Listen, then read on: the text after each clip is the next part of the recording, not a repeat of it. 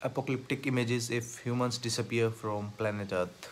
As the end of the year is coming, I wanted to share with you the best photographs I took in the last 10 years in places where abandoned places are reclaimed by nature.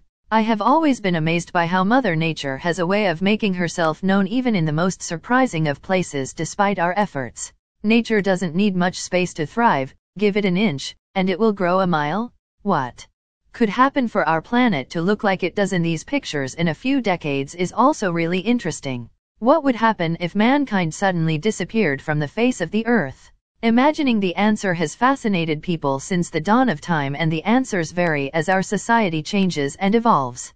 As we are facing many challenges today, pandemic, deforestation, pollution, global warming, armed conflicts, luxuria reminds us as a memento mori of what could be our world tomorrow. In this series of photographs, I invite you to travel with me through this post-apocalyptic world of your imagination. There are several developing theories for what could drive humanity to extinction, and it is unlikely that we'd all simply disappear in an instant. Nevertheless, imagining our sudden and complete eradication from the planet, perhaps by an as yet undiscovered, human-specific virus, Weissman said, is the most powerful way to explore what could occur if humans left the planet. With all this fresh new habitat opening up, nature would stoically march in, pasting over the formerly concrete jungle with grasslands, shrubbery, and dense stands of trees.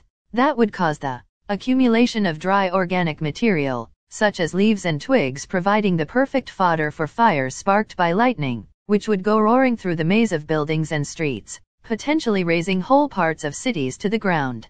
Fires are going to create a lot of charred material that will fall to the street, which is going to be terrific for nurturing biological life.